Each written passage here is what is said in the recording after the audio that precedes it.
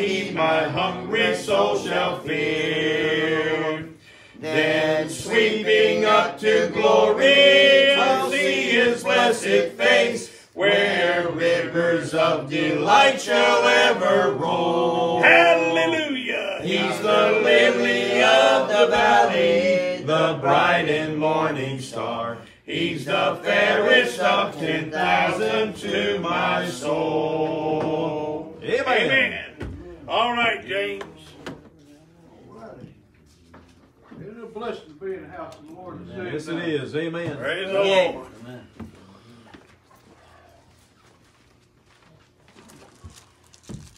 This song was written out of that massacre up in Philadelphia about that synagogue. The Lord put it in my heart, and He gave me this song. It's called I Love Israel. Amen. Amen. So should you.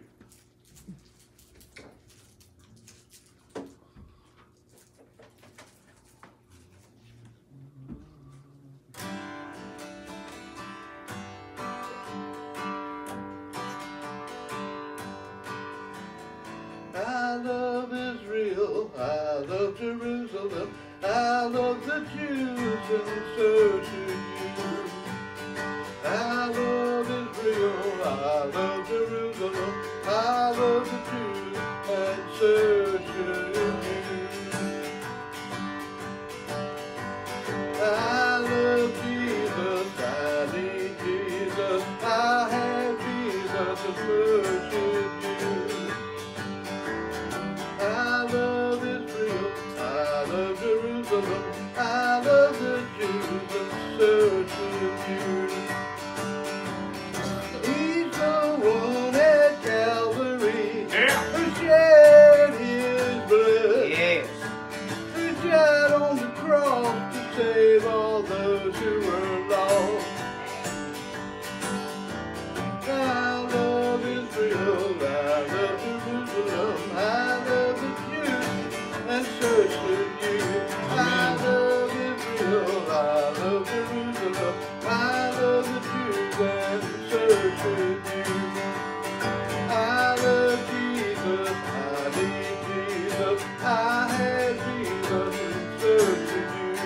I love Jesus, I need Jesus, I have Jesus, and so should you. He's the one at Calvary who shed his blood. Amen. You died on the cross to save all those who are lost. Oh yeah, he's the one at Calvary who shed his blood. Who died on the cross to save all those who are lost. And nothing can wash away my sin, nothing but the blood of Jesus. Nothing make me whole again, nothing but the blood of Jesus. He's the one at Calvary who shed his blood, who died on the cross to save all those who are lost. I love Israel, I love Jerusalem, I love the Jews, and so should you. I love Israel, I love Jerusalem, I love the Jews, and so should you. I love Jesus, I need Jesus, I have Jesus, and so should you. I love Jesus, I love Jesus, I love Jesus, and so should you. He is the one at Calvary who shed his blood, who died on the cross to save all those who were lost. Oh yeah, nothing can wash away my sin, nothing but the blood of Jesus. Nothing can make me whole again, nothing but the blood of Jesus. Amen. Amen. Praise the Lord. Praise the Lord. In these end times, boy, we ought to be loving Israel and Jerusalem. Amen. Amen.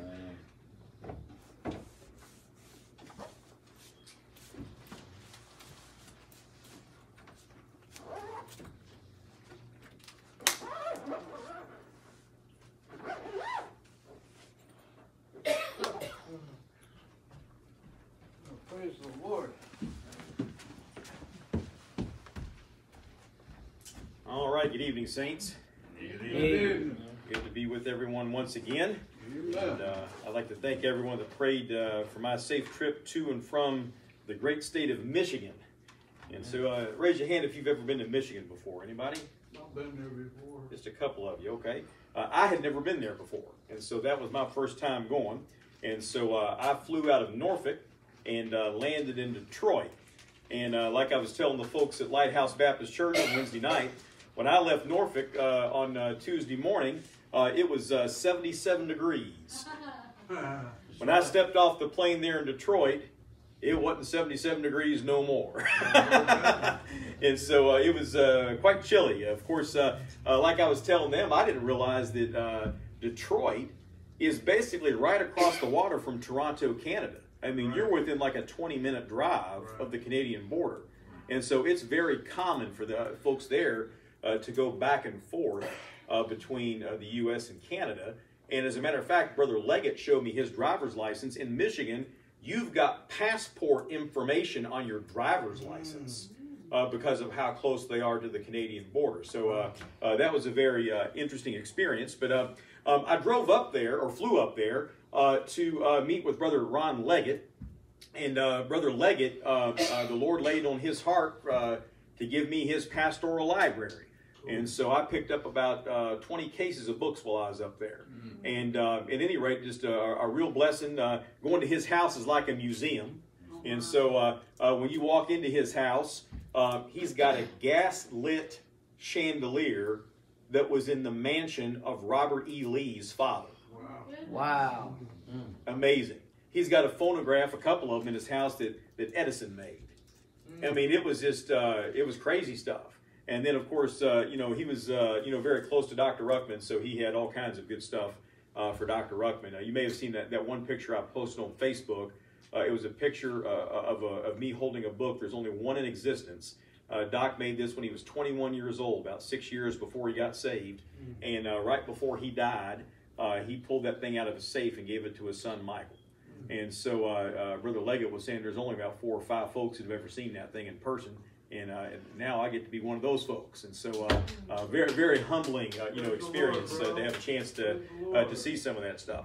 But while I was there, tremendous hospitality. They took me to the Henry Ford Museum. Now, what do you think you would see at the Henry Ford Museum? Cars, right? Right. Let me say something to you. They had cars in there, but you wouldn't believe the stuff they had in there. I got in there, and on display, they had the actual chair from Ford Theater where Abraham Lincoln was assassinated. Oh. The actual chair he was sitting in when he died. Man. Well, not when he died, because he died later on, but where he was shot. Right. Y'all remember Rosa Parks, who refused to give up her seat on the bus there in the Civil Rights era. Right. They had the actual bus on display that she was riding when she refused to give up that seat. And so I went there, and I'm not much of a car person, just to be honest with you. And when I am a car person, I'm more of a Chevy guy than a Ford guy. I've always thought that Ford meant found on the road dead. And so I was just pleasantly surprised at all the interesting stuff they had there at that museum. So if you ever find yourself in the Dearborn, Michigan area, by the way, we drove past the largest mosque in the United States there in Dearborn. Boy, a tremendous Muslim influence up there. But at any rate, just if you find yourself in that area, you got to check out the Henry Ford Museum. There's like a whole village around this thing, and so it's incredible. But then Brother Leggett, he was the pastor of Lighthouse Baptist Church, but about 2.5 years ago, he turned the church over to Chad Reese, who's now the pastor because of health reasons. And Brother Chad had me preach on Wednesday night. And so I had a good time. I spoke on the subject of the devil's divisive discouragement, that how in these end times Satan seeks to wear out the saints. And so that message is online. They recorded it. And so if you would like to hear that, send me a message or a text, and I'll shoot you the link, and I hope that that message might be a blessing to you. But thank God for a safe trip up there and a safe trip driving back. Drove back with a U-Haul with all these books. And boy, don't drive through Ohio and Pennsylvania. I spent about $50 in tolls. $50. It was, I thought it was bad here in Hampton Roads. My goodness, stay off the Ohio Turnpike. I literally, as I was crossing from Ohio into Pennsylvania, I paid Ohio before I crossed the border. I didn't get 2 miles down the road into Pennsylvania before they wanted some money too. I was like, hey, I just paid them other crooks about 2 miles back. And so, nevertheless, the Lord gave us safety, and I'm grateful to be back and with you here tonight. And if you weren't here earlier, I've got some pages on display that I'd like to show you if you didn't see them. Some actual pages from the Bishop's Bible, the Matthew's Bible, and an actual page from a 1611 King James Bible. So if you've never seen an actual page from a 1611 King James Bible, see me after the service and I'll show it to you. I got here a little early tonight and showed it to a few folks, but if you weren't one of those few, let me know after the service and I'll be glad to show it to you as well. All right, Daniel chapter 3 tonight. Daniel chapter 3. Now, of course, I've been preaching my way through the Gospel of John. And the last time I was with you, we spoke from John chapter 6, and we talked about weathering the storms of life. And I like to try to mix it up a little bit, as far as how the Lord leads. And so versus John getting stale, because we hear from John all the time, every once in a while I like to try to mix in something just a little bit different. And so Daniel chapter 3, this is a message that's been on my mind all week. I've thought about preaching this when I was up in Michigan with Brother Chad Reese's church, but the Lord led me in a different direction. And so I think the reason why the Lord did that was because He intended this message for here for tonight. Amen. And so y'all are getting something fresh. You're not getting somebody else's leftovers. Amen. Would you say Daniel? Daniel chapter 3. Daniel chapter 3. Now, I want to read the last couple of verses of Daniel chapter 2 to kind of set a context. Now, you know what happened in Daniel chapter 2. Nebuchadnezzar has a dream, and he's troubled by the dream, and none of his magicians, Chaldeans, and sorcerers can give him the interpretation. Right. And so he wants to kill them all because he's upset with them. And then he brings in Daniel, and God gives Daniel the interpretation, and then Daniel shares that interpretation with the king. And so the king is so excited that Daniel is able to tell him what this vision means. It says, verse 46, then the king Nebuchadnezzar fell upon his face and worshipped Daniel. Now that's a problem. And you know what the problem is? Is that Daniel doesn't rebuke him for it. Remember when Cornelius fell on his knees before Peter and tried to worship Peter? What did Peter do? Yeah. Jerked him up. Said, get up. I myself also am a man, just like you. Right. And so here Daniel, I don't know if he thought he was the Pope or what, but he lets Nebuchadnezzar worship him. And so it says he worshiped Daniel and commanded that they should offer an oblation and sweet odors unto him. Now there's no indication at all here that Daniel protested this act. The king answered unto Daniel and said, of a truth, it is that your God is a God of gods and a Lord of lords and a revealer of secrets, seeing thou couldst reveal this secret. Then the king made Daniel a great man and gave him many great gifts and made him ruler over the whole province of Babylon and chief of the governors over all the wise men of Babylon.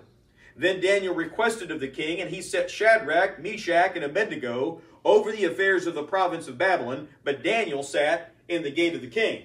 And so Daniel gets promoted to great power, great position, and great authority because of his ability to interpret this dream. But something unique happens here, because as we move into chapter 3, we don't find Daniel mentioned at all.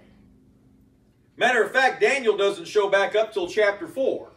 And so I kind of wonder if the Lord didn't do that on purpose, Brother Gibson, as far as maybe let Daniel go sit down for a little while and take the spotlight off of him, because maybe he got a little bit too full of himself, letting King Nebuchadnezzar worship him. I don't know. I'm just kind of speculating. That's something I'd like to ask about when I get to heaven.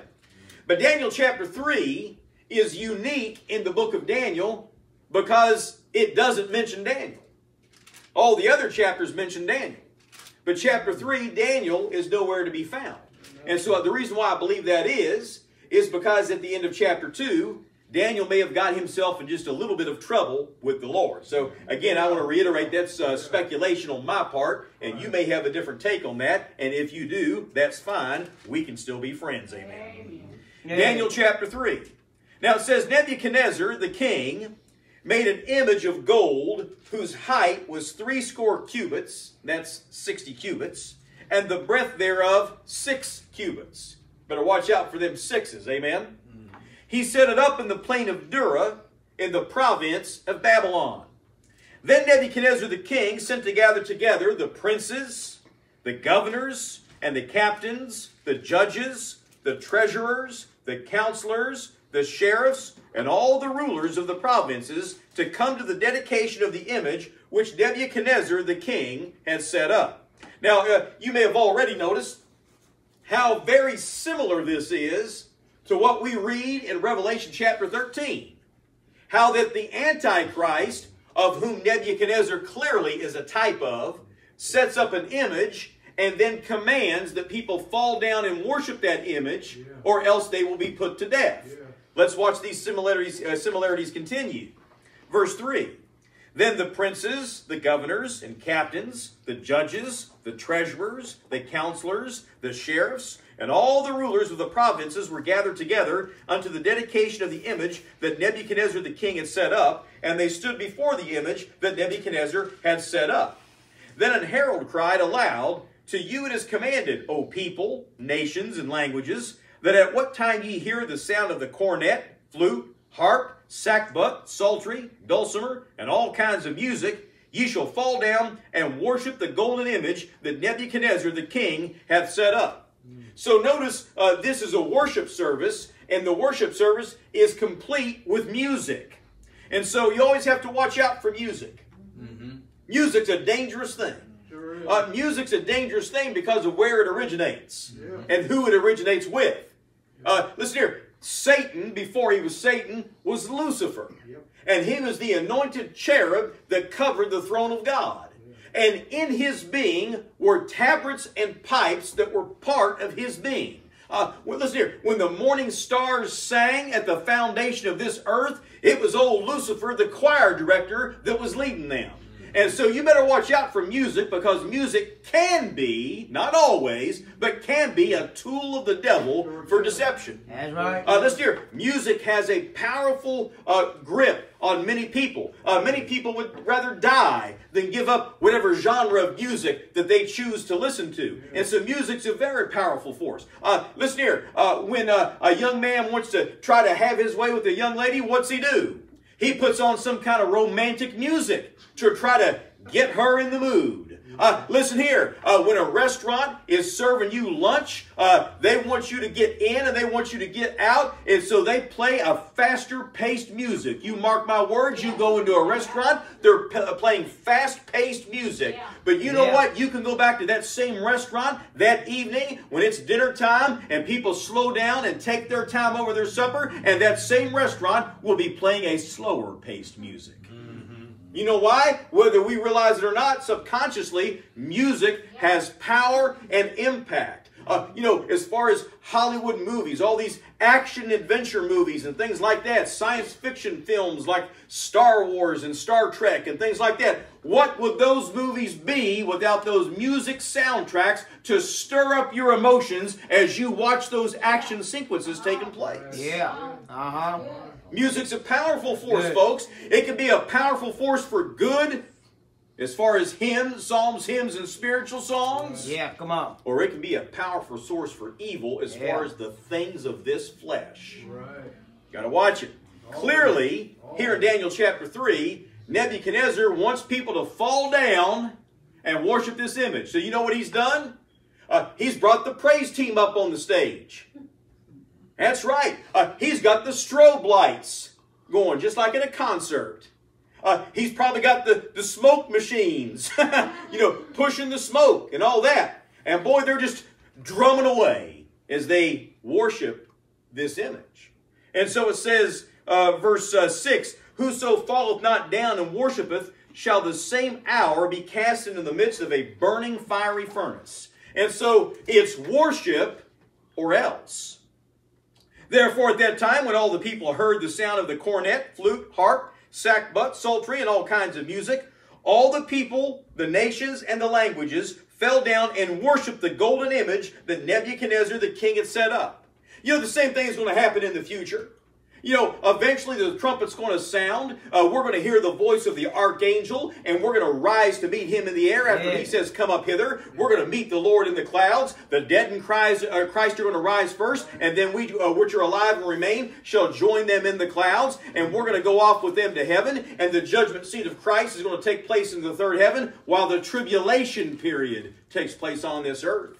And while that time is going on, listen here, a fellow named the Antichrist is going to come to power, and he's going to reign over this earth. He's going to rule over this earth, and he's going to have a false prophet. And that false prophet is going to make a move to make an image to this beast, the Antichrist, and he's going to command that everybody bow down and worship that beast. And you can say what you want to. If you don't, you'll be put to death. That's right. Right. That's exactly true. Revelation 13 is plain. It sure is. The Bible's not hard to understand. It's just a hard book to believe. That's the problem. Oh, I can't understand the Bible. Oh, no, you dirty, rotten sinner, you understand it just fine. You just don't like what you read. That's right. Because if what you read is true, you're in a world of hurt. Yeah. And so, only in that day, they're not going to be throwing you into a burning fiery furnace or cut your head off. That's right. That's what it says. It says verse 8. Wherefore at that time certain Chaldeans came near and accused the Jews. They spake and said to the king Nebuchadnezzar, O king, live forever. Thou, O king, hast made a decree that every man that shall hear the sound of the cornet, flute, harp, sackbut, psaltery, and dulcimer, and all kinds of music, shall fall down and worship the golden image. And whoso falleth not down and worshipeth, that he should be cast into the midst of a burning fiery furnace. There are certain Jews whom thou hast set over the affairs of the province of Babylon, Shadrach, Meshach, and Abednego. These men, O king, have not regarded thee. They serve not thy gods, nor worship the golden image which thou hast set up. Notice that Satan always has his microscope, telescope, and zoom lens on the Jews. He's always looking for a way to persecute the Jews. You know why? They're God's chosen people. Amen. They're the apple of his eye. I appreciate the song that James sang tonight as far as loving Israel, loving Jerusalem. Listen here, we've got wolves that have come into our Baptist circles. These are wolves in sheep clothing. They're preaching the heresy of replacement theology, and they're trying to say that God is done with Israel, that all the unfulfilled promises of Israel now belong to the church, and that we are Israel. I've got news for you. There's a division between the Jew, the Gentile, and the church of God. That Bible says that you have to study to show yourself approved unto God, a workman that needeth not to be ashamed, rightly dividing the word of truth. And you better understand that God is not done with Israel. See, he's still going to save the nation of Israel. Amen, brother. Amen. He's not done with them. Sure ain't. He's going to restore them. Yes, he is. And listen here, I don't even have time tonight to get into all the passages that talk about the restoration of Israel, and it boggles the mind that anyone that claims to be a Baptist preacher, hello, Stephen Anderson, boggles the mind that anybody could be so deceived as to not see the plain text of the Scripture as far as God's future plans for the nation of Israel. Amen, brother. But Satan is always looking for an excuse to persecute the Jews. Always. What happened here this last week in that synagogue? Yeah. And poor folks gathered together at the synagogue. I believe they said it was for a baby dedication, if I remember the news correctly. Gathered there for a baby dedication. And some madman comes in there with a gun and killed, what was it, 13 of them, I guess? 12 or 13 of them. And so 13, the number of rebellion. Yeah. I wonder if that's not a coincidence. Yeah, that's kind of weird. Listen here. That fellow was probably full of about 10 demons. At least. Now, of course, I know demon ain't a King James Bible or devil, whatever you want to call them. Unclean spirits. Unclean spirit. He was probably full of legion when he went in there. Sad, though. Verse 13. Let's find out the king's reaction once he finds out about Shadrach, Meshach, and Abednego. Then Nebuchadnezzar, in his rage and fury, commanded to bring Shadrach, Meshach, and Abednego. Then they brought these men before the king. So they've been called on the carpet. Nebuchadnezzar spake and said unto them, Is it true, O Shadrach, Meshach, and Abednego, Do not ye serve my gods, nor worship the golden image which I have set up? Now if ye be ready, then at what time ye hear the sound of the cornet, flute, harp, sackbut, psaltery, and dulcimer, and all kinds of music, ye fall down and worship the image which I have made? Well, but if ye worship not, ye shall be cast the same hour into the midst of a burning fiery furnace. And who is that God that shall deliver you out of my hands? Shadrach, Meshach, and Abednego answered and said to the king, O Nebuchadnezzar, we are not careful to answer thee in this matter. Hey, king, we ain't worried. If it be so, our God whom we serve is able to deliver us from the burning fiery furnace, and he will deliver us out of thine hand, O king. Jesus said, fear not them that kill, but afterwards have no more power. Amen. He said, fear the one that has power, Amen. that after he is killed can cast into hell. Yeah. You know what? They can put you in a burning fiery furnace, and they can burn you to a crisp. But after that, they have no power over you.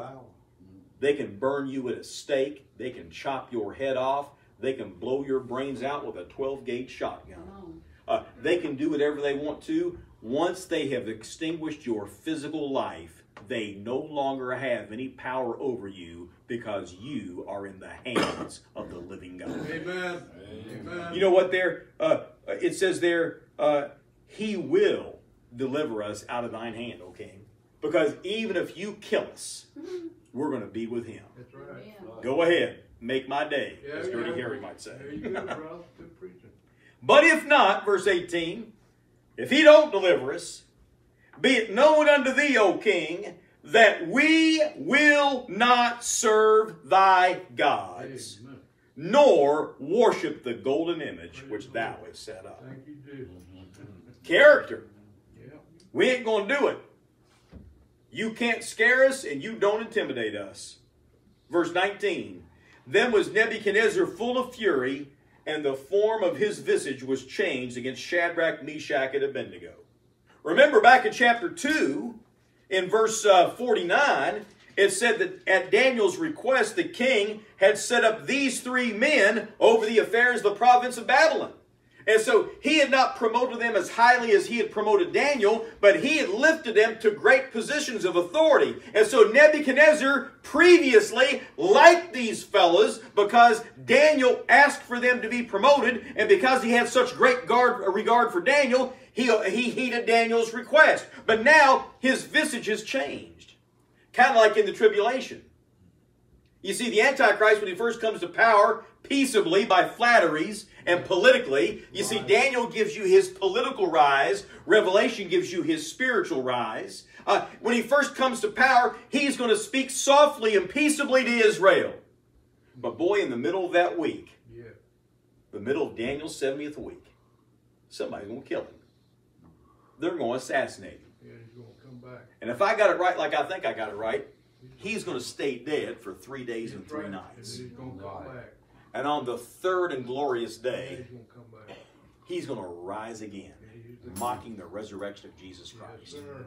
And when he does, Satan himself, in the person of Judas Iscariot, will come inside the body of the Antichrist.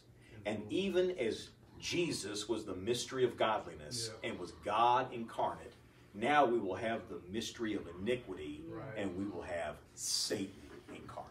Right. And Satan incarnate will have 3.5 years to destroy everything he can possibly destroy on this earth. Right. Woe, woe, woe to the inhabitants of the earth. Yeah. For the devil is come down having great wrath, for he knoweth that he hath but a short time. Times, time, and half a time. 1,362 days, 3.5 years. Very true. And so his visage is going to be changed, just like Nebuchadnezzar's is changed here. Therefore he spake, verse 19, and commanded that they should heat the furnace 7 times more than it was wont to be heated. Oh, you fellas have really made me mad now, because whatever temperature that furnace normally was at, I'm going to make it 7 times hotter now. Listen here. He's wanting to melt them like a nuclear bomb. He's wanting their flesh to come off their bones just like a nuclear explosion would do. It says, verse 20, and he commanded the most mighty men, not the scrawny little privates, no, the muscle-bound staff sergeants and gunnery sergeants. And he commanded the most mighty men that were in his army to bind Shadrach, Meshach, and Abednego, and to cast them into the burning fiery furnace. And these men were bound in their coats, their hosen, and their hats, and their other garments, and were cast into the midst of the burning fiery furnace. Therefore, because the king's commandment was urgent, and the furnace exceeding hot, and the flame of the fire slew those men that took up Shadrach, Meshach, and Abednego. And these 3 men, Shadrach, Meshach, and Abednego, fell down bound into the midst of the burning fiery furnace. Then Nebuchadnezzar the king was astonied. In other words, he was astonished. Yeah. He was astonied and rose up in haste and spake and said unto his counselors, Did not we cast 3 men bound into the midst of the fire? They answered and said unto him, or unto the king, True, O king. He answered and said, Lo, I see 4 men loose, walking in the midst of the fire, and they have no hurt. And the form of the 4th is like the Son of God. Amen. Make sure you have a King James Bible. Amen. Amen. Because if you don't have a King James Bible, then Daniel 3:25 doesn't say the Son of God. Right. It says a son, small s, of the gods, G-O-D-S. Oh. Wow. That's Jehovah Witness. That's right. You know what it is. Your Bible says the Son, capital S, of God, capital G. Amen. And that's the correct reading. Amen. And the New King James is subtle and puts it in there. The Son of God. Does it say the Son of God in the New Yes, King it James? does. Yes, it does. I tell you what, in the ESV it doesn't. No, it doesn't. The rest of them is a NIV, Son of God, a Son of God. all of them. All of them. That's a good point. So King James and New King James New King James only puts it are in. only ones with the Son of God. Now, some would say, well, Nebuchadnezzar was a heathen Gentile king. He wouldn't know about who the Son of God is. That's right. Oh, I don't know. You might be surprised what old Nebuchadnezzar may have known Nebuchadnezzar with was Daniel about in his that. cabinet. That's right. That's right. Yeah, you're right. Yes, That's sir. right. Who was on his cabinet? Yeah. David. Daniel, Shadrach, Meshach, and Abednego. You might be surprised about what he may have known about the Son of God. Yeah. Listen here. Before Daniel ever lived or came into this world, Solomon told you there was a Son of God That's right. in Proverbs chapter 30, verse 5 and 6. That's right. Yeah. What is his son's name? Who hath ascended into heaven? Who hath descended? What is his son's name, if thou canst tell? The psalmist in Psalm 2 said, Kiss the Son, capital S, lest he be angry. That's right. There was Old Testament references to the Son of God Amen. before the time of Daniel, and don't think that Daniel might not have shared those with old King Nebuchadnezzar. Nebuchadnezzar didn't say a son of the gods. And don't come talking at me at the Hebrew. Well, the Hebrew says. I ain't worried about what the Hebrew says. I got a 1611 King James Bible. Amen. That's right. Amen. God got it right in 1611. There ain't no need to change it in 2018. No, you got that right. Lester Roloff said the KJV doesn't need to be rewritten. It needs to be reread. Amen, Brother Roloff. Yes. Amen. Right. Hey, when you get this one down, we can start talking about revising it. Amen. Amen. But until you got this one down, let's just leave perfection alone. Amen. Amen. Hey. The Son of God. Verse 26, Then Nebuchadnezzar came near to the mouth of the burning fiery furnace, and spake and said, Shadrach, Meshach, and Abednego, ye servants of the Most High God, come forth and come hither. Then Shadrach, Meshach, and Abednego came forth of the midst of the fire, And the princes, governors, and captains, and the king's counselors, being gathered together, saw these men, upon whose bodies the fire had no power, nor was an hair of their heads singed, neither were their coats changed, nor the smell of fire had passed on them. Now you tell me God wasn't in that. Listen here, if you barbecue in your backyard, that's all you got to do to get the smell of smoke. Right. If I want the smell of smoke, all I got to do is go stand out in front of the church house with some of you. Right. Come on, brother. If I want the smell of smoke on me, I just go stand next to some of y'all out front. You know what, folks? If you're going to smoke, don't do it in front of the house of God. Amen. Don't do it in front of the house of God. Right. Show some respect. Go over to 7-Eleven. Amen. Yeah, that makes sense. That's You're welcome. Thank you, Lord. I'm not even going to charge you any extra love offering. That was free. And so it says, verse 28, Then Nebuchadnezzar spake and said, Blessed be the God of Shadrach, Meshach, and Abednego, who hath sent his angel and delivered his servants that trusted in him, and have changed the king's word. You talk about some humble pie. You think old Nebuchadnezzar was used to having his word changed? Listen here. At Nebuchadnezzar's word, men lived or men died. Everybody bowed before the will of Nebuchadnezzar. He was the greatest king the world had ever seen to that point. Yes. Right. At his word, things were done or not done. But he acknowledged here that this angel that was sent from God, this Son of God, had changed the king's word. It says, And delivered his servants that trusted in him, and have changed the king's word, and yielded their bodies, that they might not serve nor worship any God except their own God. Amen. Therefore I make a decree, that every people, nation, and language which speak anything amiss against the God of Shadrach, Meshach, and Abednego shall be cut in pieces, and their houses shall be made a dunghill, because there is no other God that can deliver after this sort. Yeah. Amen. Then the king promoted Shadrach, Meshach, and Abednego in the province of Babylon. He had already promoted them in chapter 2, verse 49. Now here in chapter 3, verse 30, he promotes them again. And so tonight, with the help of the Lord for a few minutes, I'd like to preach on this subject, grace under fire. Grace under fire. Let's pray. Our Father and God, Lord, we thank you, Lord, for the freedom and liberty in America to gather here once again tonight to worship you in spirit and in truth. And Father, I thank you for Pastor Gibson. I thank you for his wife. Lord, I thank you for their faithfulness to this church over many, many years, dear God. And thank you, Lord, that the doors of this church are still open as a beacon and as a light to the lost and dying world here in Hampton Roads. And Lord, I pray that you continue to bless this church as it preaches on the streets and knocks on doors and hands out gospel tracts. And Lord, puts forth these broadcasts and does everything we can do, Lord, to be a witness for you here in Norfolk and the other 6 cities of Hampton Roads, Lord. And Father, we just pray, God, that you bless the services tonight. Thank you, Lord, for the hymn we sung, for the special from James. Thank you, Lord, for the time of prayer with the prayer requests. Lord, thank you, Lord, for the time of fellowship. And now, Lord, we thank you for this time of the preaching of your word. And Lord, we pray that you'll have your will and way. And dear God, we'll thank you for it in Jesus' name. Amen.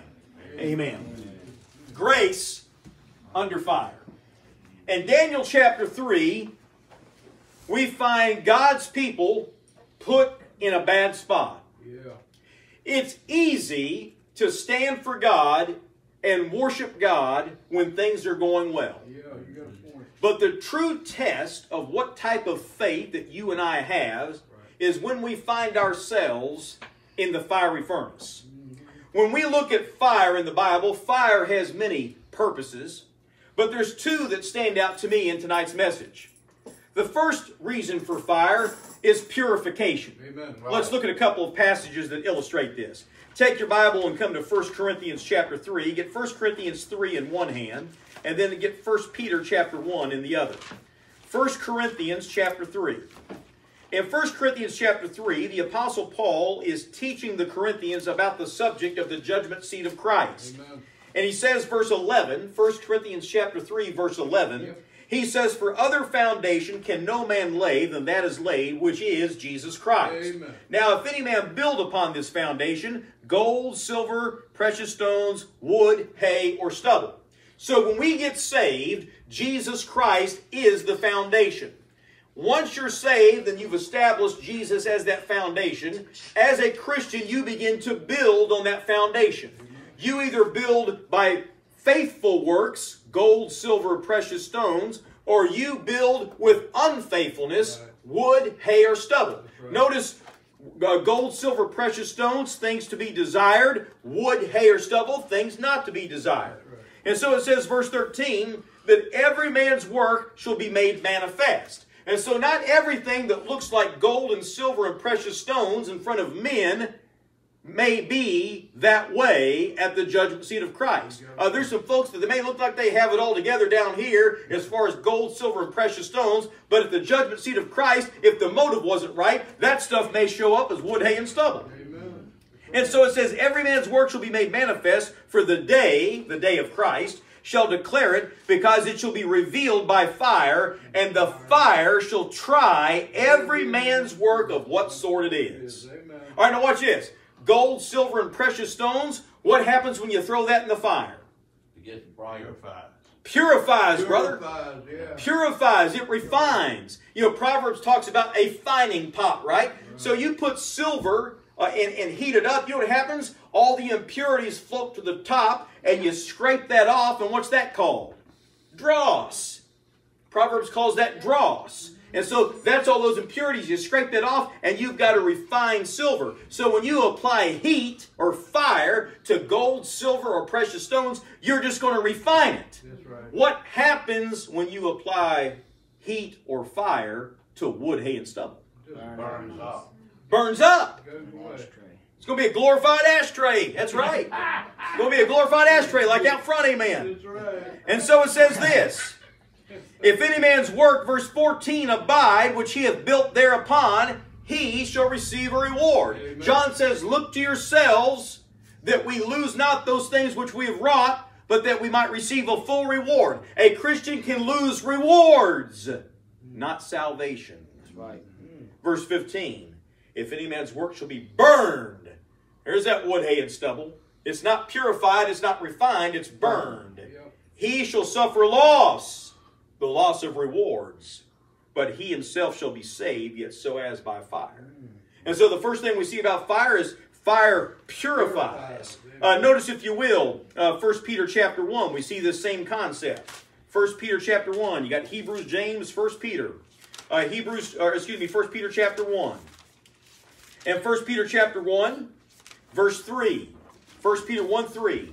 Blessed be the God and Father of our Lord Jesus Christ, which according to his abundant mercy hath begotten us again unto a lively hope by the resurrection of Jesus Christ from the dead, to an inheritance incorruptible and undefiled, and that fadeth not away, reserved in heaven for you, who are kept, not by your own power, amen, who are kept by the power of God, through faith unto salvation, ready to be revealed in the last time.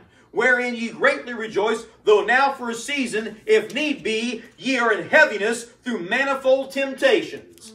That was what was going on with Shadrach, Meshach, and Abednego. Verse 7, that the trial of your faith, being much more precious than of gold that perisheth, though it be tried with fire, might be found unto praise and honor and glory at the appearing of Jesus Christ, whom having not seen ye love, and whom though now ye see him not, yet believing, ye rejoice with joy unspeakable and full of glory, receiving the end of your faith, even the salvation of your souls. Sometimes God puts his people through fiery trials. Right. Sometimes he puts them in the fiery furnace. And so the first thing we see that fire does is it purifies. Number two, I want to say this. The second thing that fire does is it punishes. Look at 2 Peter chapter 3, verse 12. 2 Peter chapter 3, verse 12. Not only does it purify, but it also punishes. Remember that rich man? What did that rich man say in Luke 16? He said, I am tormented in what? This flame. He was tormented in that flame, right? Luke chapter 16. Well, look at 2 Peter chapter 3, verse 12. Here's the renovation of the earth by fire. Here's some purification as well as punishment. Looking for and hasting unto the coming of the day of God, wherein the heavens being on fire shall be dissolved, and the elements shall melt with fervent heat. Nevertheless, we, according to his promise, look for new heavens and a new earth, wherein dwelleth righteousness. Wherefore, beloved, seeing that ye look for such things, be diligent that ye may be found of him in peace, without spot and blameless. And so someday God's going to melt this thing. He's going to destroy it by fire. He destroyed it by a flood the first time. He'll destroy it the second time by fire. That's right. And so one more on this one. Come to 2 Thessalonians chapter 1. 2 Thessalonians chapter 1. And look what we see here. 2 Thessalonians chapter 1. In 2 Thessalonians chapter 1, it says, verse 7. And to you who are troubled, rest with us when the Lord Jesus shall be revealed from heaven with his mighty angels in flaming fire, taking vengeance on them that know not God and that obey not the gospel of our Lord Jesus Christ, who shall be punished with everlasting destruction from the presence of the Lord and from the glory of his power. Boom. And so I told you two things, really, three things, really, because we see that reference in 2 Peter 3, that's a purging. That's a purging. 1 Corinthians 3, that's more of a purification. And then here in 2 Thessalonians 1, that's a punishment. So we see those, I said two, it's actually three uses of fire in the Bible as far as purging, purification, and punishment. And so here in Daniel chapter 3, I believe what the Lord is doing is he's purifying his people. He's purifying his people. He's putting Shadrach, Meshach, and Abednego in the fiery furnace. And the reason why he's doing that is to refine them and to make them better for the circumstance. And you know what? Maybe tonight you're going through a fiery trial yourself. Now, you may not be in the fiery furnace as far as you've been arrested by the king and thrown into jail and all that stuff, for breaking the law and so forth. But you might be having a fiery trial as far as your health. You might be having a fiery trial as far as your relationships, whether it's your spouse or your kids or someone else. You might be having a fiery trial as far as your finances, a bill that you can't pay or something like that. Sometimes we find ourselves in the fiery trials. But listen here, when God puts his people through the fire, there's always a purpose behind it. Right. And so the first thing we notice about Daniel chapter 3 is the direction of the society. The direction of the society. In verses 1 through 7, we see Nebuchadnezzar making this image and then commanding that everyone worship this image and that anyone that will not worship the image is going to face the death penalty. And so we see the direction of society, and the direction of society in this case was not working for God's people, it was working against God's people. And you know what? It's the same way for us in 2018. Right. Hey, listen here. As the Sodomites get more rights, it seems apparent that we're getting less. As the wickedness of this world seems to be more loved, those who preach righteousness in Jesus Christ seem to be more hated. I don't know about you, but just like Daniel chapter 3, I see the direction of society moving against us. Amen. Now, we haven't got to the point yet where an image has been set up and we have to bow down before that image. But don't worry, that day is coming. It sure is. That day is coming. Now, I'm grateful that by the grace of God, the Bible says that he has not appointed us unto wrath, but unto salvation. And so the rapture is going to take place before the Antichrist ever sets up that image. I'm glad we won't be here to see that and so forth. But you can say what you want to. Those tribulation saints, they're going to have to go through that. That's right. And they're going to have to decide whether or not they've got faith in God or whether they're going to bow down to the politics of this world. Right now, we may not be threatened by being cast into a fiery furnace, but listen here. Didn't you all just get arrested or threatened with arrest here a few weeks ago as far as preaching at the football game? Here's the saints showing up at Old Dominion using the freedom of speech that the First Amendment grants to us. Right. And trying to preach the gospel of the Lord Jesus Christ to all them heathens as they're coming in and out of the football stadium and all that stuff. And here comes the police and threatening them with arrest. Yep. I know what that's like. Been there, done that. Same thing happened to Calvary Baptist Church in Beaufort, South Carolina in 1992 and 93. Listen here, the merchants on downtown on Bay Street, they got upset because Brother Baker and the saints were coming down there and preaching. And so they passed an ordinance against loud and unseemly noise. But it's kind of funny how it worked out. They was only enforcing that against the street preachers. You could go through there with your boom box in your car, blaring away with the max bass, playing ungodly rap music or something like that. The police weren't giving out no tickets for that. But boy, if you showed up with a Bible under your arm and some gospel tracts in your hand and cupped your hand and said, "Thus saith the Lord," you was getting ticketed and you was getting arrested. You say, how do you know? I got arrested. Many times. Needless to say, the Navy was not very happy with me over this. My commanding officer said that if I got arrested one more time, he was going to kick me out of the Navy. So I got arrested one more time when the picture showed up in USA Today. And so my mom wrote Senator Robert Byrd. Now, you know me, I don't have much use for Democrats, but I got to give Robert Byrd his props. You know, when my mom wrote him a letter telling him what was going on, he sent a letter to my CO with a congressional inquiry wanting to know why the Navy was trying to kick his constituent out of the Navy. Needless to say, the Navy backtracked and said, "Oh, that's one of our best petty officers, Senator Byrd. We have no intentions of separating him." Amen. And so by the grace of God, you know, my naval career was able to continue. Amen. Amen. And so, but we were getting arrested. Now, eventually, the federal courts ruled in our favor. But listen here, before the federal courts ruled in our favor, several of our men went to jail. 2 of our men, including Pastor Baker himself, got sent to the state penitentiary for 3 months. When Brother Baker showed up at the penitentiary, you know what the warden told him? He said, "Reverend Baker, someone's trying to teach you a lesson." And Brother Baker said, "Well, I'm ready to learn, warden." They was doing body cavity searches. When they got arrested, they stripped these men naked and explored their secret parts to make sure they weren't hiding contraband. They weren't worried about no contraband. You know what they was trying to do? They was trying to intimidate these preachers that if you're going to break the law and preach the gospel anyway, we're going to make you pay for it. Yeah. Several of the men lost their jobs. And when this thing was all over with, though, the church won the case. The federal courts ruled in our favor. And those men received restitution as far as those that had lost their jobs. And so God brought a mighty victory. But let me tell you something. There were some dark times in that church. There's some dark times. How do you think the church reacted for those 3 months while the pastor's away in a state penitentiary? Don't think that there wasn't some fear and anxiety within the church, because there was. Because listen here, who's next? Because if we keep preaching, they're going to come after all of us before it's over with, right? And so watch this. That's 1992. Let me ask you this. Do you think it's better or worse now? Worse. Oh, it's worse now. It's a lot worse. Let me tell you something.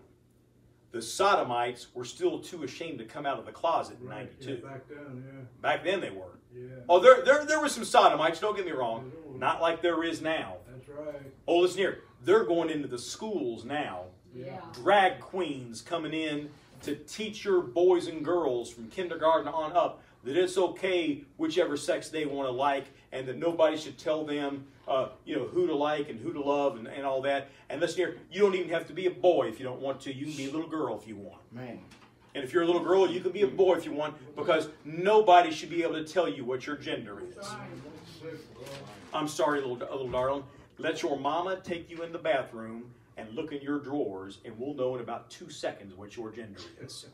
And I don't care what the drag queen says. Yeah. I don't care what the sodomite says. Listen Yeah. here. Isn't it amazing that the same crowd that always wants to talk to us about science and biology when discussing the issue of evolution and creation, the same crowd that wants to preach science, they completely lose their minds when it comes to science over something as simple as gender.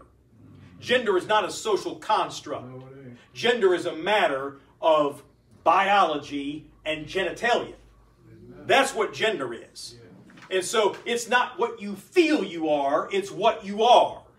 It's not what you think you are, it's what God made you. And so society is going in the wrong direction. The direction of society is moving against God, not for God. And that's the day and time we live in. Let me say something to you. If the Lord tarries another 5 to 10 years, the message I'm preaching tonight, or if Brother Gibson preaches something similar, will have us arrested and thrown in jail. You mark my words, within the next 5 to 10 years, if it takes even that long. Do you realize this message tonight would get me arrested both in Canada and in the UK? Especially since we're broadcasting this publicly. We're not doing this thing in secret. We're putting this thing out on Facebook and YouTube. And so we're not hiding what we teach and believe here. Right. And so anybody around the world can get a hold of this video and watch this thing. And so we're not doing this thing in secret. We're doing it openly and publicly. And someday, I'm telling you, they're going to come through that back door right there, and they're going to leave this man and probably several others of us out of here in handcuffs because we're preaching hate. We ain't preaching hate. We're preaching the truth. And nobody ever loved you any more than the fellow that will tell you the truth. Amen. That's right. Faithful are the wounds of a friend, but the kisses of an enemy are deceitful. Great peace have they that love thy law, and nothing shall offend them. Am I therefore become your enemy because I tell you the truth? Grace under fire. And so the direction of society was going against these three young men. But number two, I want to say this. Not only do we see the direction of society, but we also see the dedication of the saints. The dedication of the saints. Although society was moving against them as far as politics and social issues, these three young men stood by their convictions. Verse 13, then Nebuchadnezzar, in his rage and fury, commanded to bring Shadrach, Meshach, and Abednego. Then they brought these men before the king. And Nebuchadnezzar spake and said unto them, Is it true, O Shadrach, Meshach, and Abednego? Do not ye serve my gods, nor worship the golden image which I have set up? You know, here's what they do today. They bring you in on your job. You know, what is this thing I saw you post on Facebook against LGBT? Are you not for LGBT? That's right. There's folks that have lost their jobs because of their personal, deeply held religious views. I just want to say for the record and for the sake of our video audience, I proudly support LGBT. I proudly support it. No, I'm not talking about Flasky wearing women's shoes. Amen. What are you wearing tonight, Flasky? I got shoes on. Let me see your feet. All right, that's okay. I'm just checking. I forgot to look at your shoes before I got up here to preach. Amen. All right. Hey, the folks out there in video land, they're like, what is going on between him and Flasky? He's always picking on Flasky.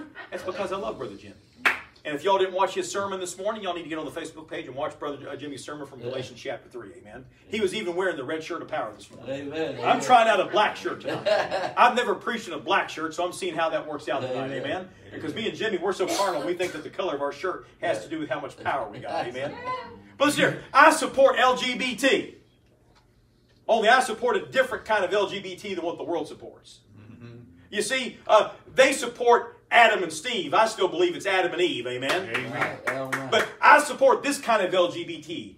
Let God be true. Amen. Amen. Amen. That's the kind of LGBT I support. Let God be true. Let God be true. Amen. And so here, old Shadrach, Meshach, and Abednego, evidently they posted something on Facebook or Twitter that the king didn't like. Yeah. And so he hauls them in because of their social media accounts. And says, is it true that you're not worshiping my gods or my golden image? Verse 15. He wants to give them a second chance, though. He's a fair kind of guy, right? Now, if ye be ready, verse 15, then at what time ye hear the sound of the cornet, flute, harp, sackbut, psaltery, dulcimer, and all kinds of music, ye fall down and worship the image which I have made, well. But if ye worship not, ye shall be cast the same hour into the midst of a burning fiery furnace. And who is that God that shall deliver you out of my hands? Well, you're about to find out, Nebuchadnezzar. That's right. You're about to find out who their God is. Verse 16. Shadrach, Meshach, and Abednego answered and said to the king, O Nebuchadnezzar, we are not careful to answer thee in this matter. Philippians 4, verse 6. Would you turn there?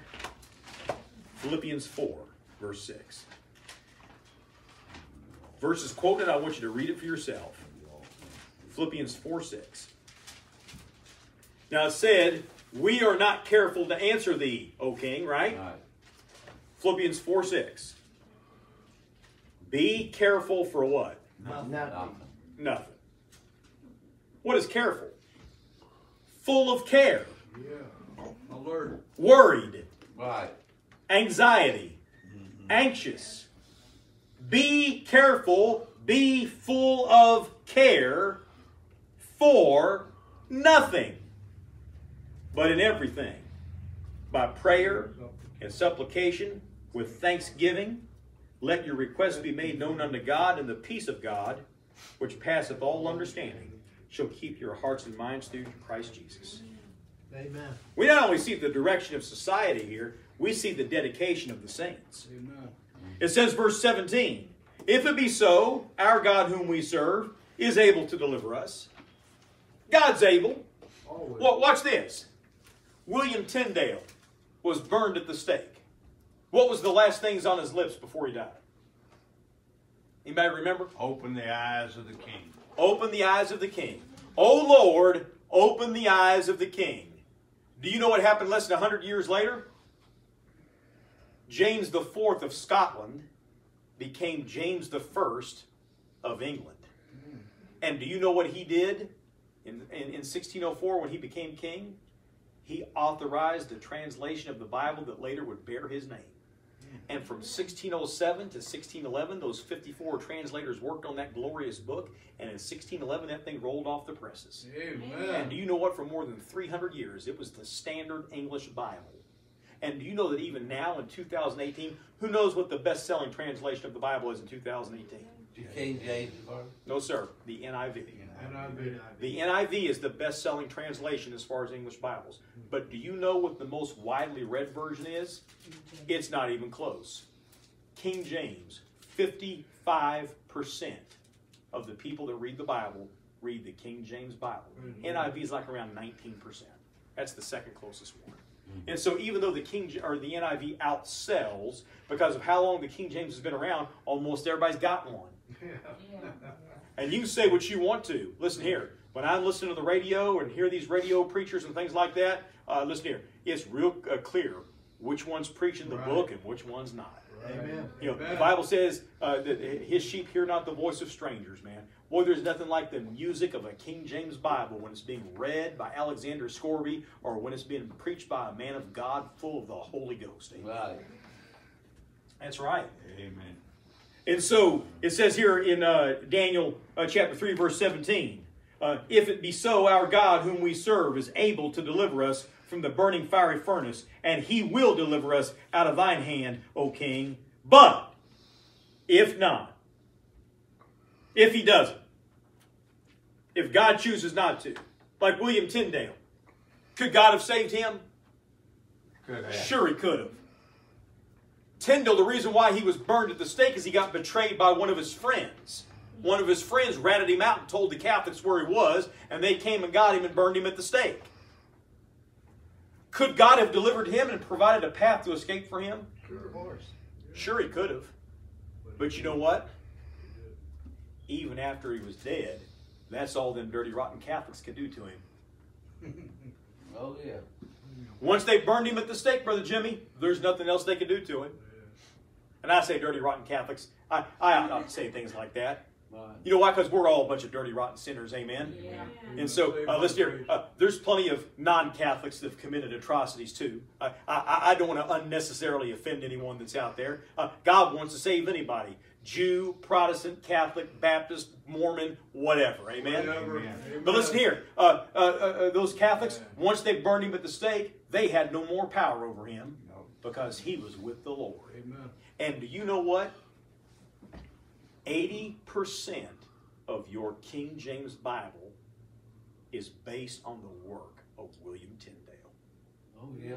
Because those translators, when they worked on the Bible, they referred to the previous English translations, and one of the main ones they relied on was Tyndale's. Mm-hmm. And to this day, many of Tyndale's readings still live on in the King James Bible. God opened the King of England's eyes. You know what? God answered that prayer. Tyndale had to burn at the stake for it to happen. But God answered that prayer in a mighty way. And the proof of it is what you hold in your hands tonight. Yeah. Amen. Amen. Grace under fire. Listen here. The direction of society, the dedication of the saints. You know, you've heard of William Tyndale, but I wonder how many millions of Christians down through the decades and down through the centuries have been through the same kind of thing. You never heard of them. Shadrach, Meshach, and Abednego, we've heard of them because forever, O Lord, thy word is settled in heaven. And so their names are memorialized in the Word of God. I wonder how many faithful Christians we don't even know about when we get to heaven. I wonder how many thrilling stories we're going to hear about sacrifices that people we never even knew existed, as far as the exploits they did for God. Yeah. I can't wait. And listen here, I've got all eternity to hear every single story, and the ones that I really like, I can listen to them again. Amen. Amen. Grace under fire. Amen. The direction of society. The dedication of the saints. Number 3, let me say this. The displeasure of the sinful. The displeasure of the sinful. Understand, when you rebel against the word of the king, when you rebel against the politics of this world, what's the reaction? Positive or negative? Negative. This world hates you for it. Listen here. When you say it's sin for someone to have an affair with someone that's not their wife or their husband, they hate you for that. Even in John the Baptist's day, it's not lawful for thee to have thy brother Philip's wife. What happened to John? His head got served on a silver charger. Ain't nothing changed. They still hate you for preaching the truth. When you say that abortion is murder and the shedding of the innocent blood of the unborn is murder and so forth, they hate you for that. When you say, like I said earlier, that it's Adam and Eve, not Adam and Steve, they hate you for that. When you tell young people that they're not supposed to shack up and live together like a bunch of heathen, because the Bible says that marriage is honorable in all and the bed undefiled, but whoremongers and adulterers God will judge. When you tell them that, they hate you for that.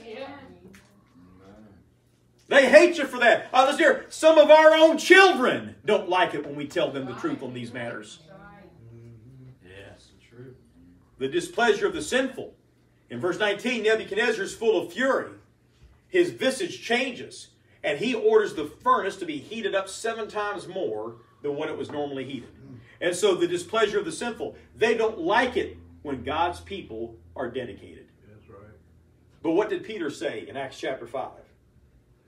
We ought to obey God rather than men. Amen. You know, later here in the book of Daniel in chapter 6, there's a law that's going to get passed that says that nobody can pray to anyone but the king for 30 days.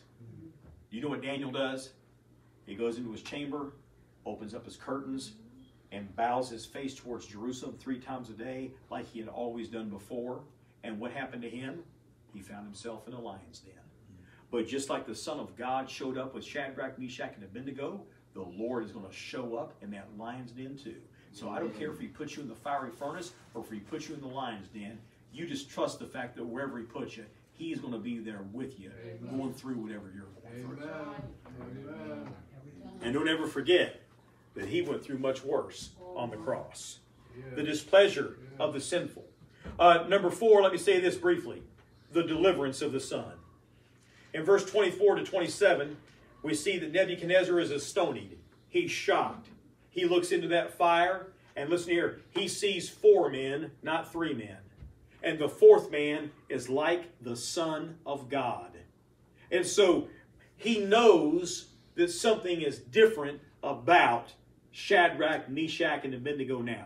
He knows that something is different about their God, because no God can deliver after this manner. They come out of that fire, and there's not even the smell of smoke on them. It's just not possible. That's completely impossible.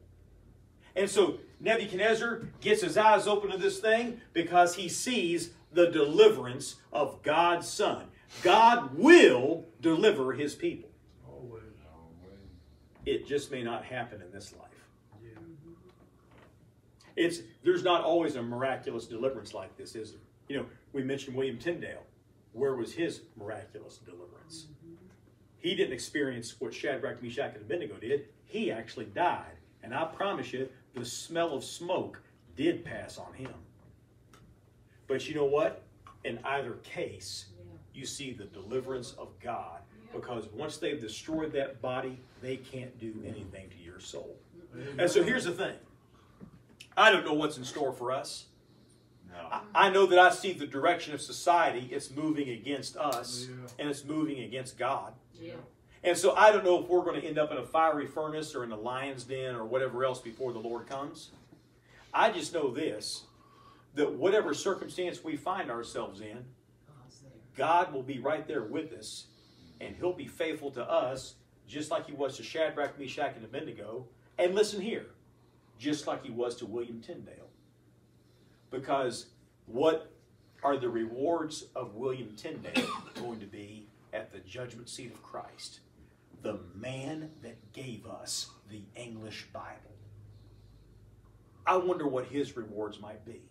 Because there would have never been a King James Bible if there wasn't a William Tyndale one first. That's right.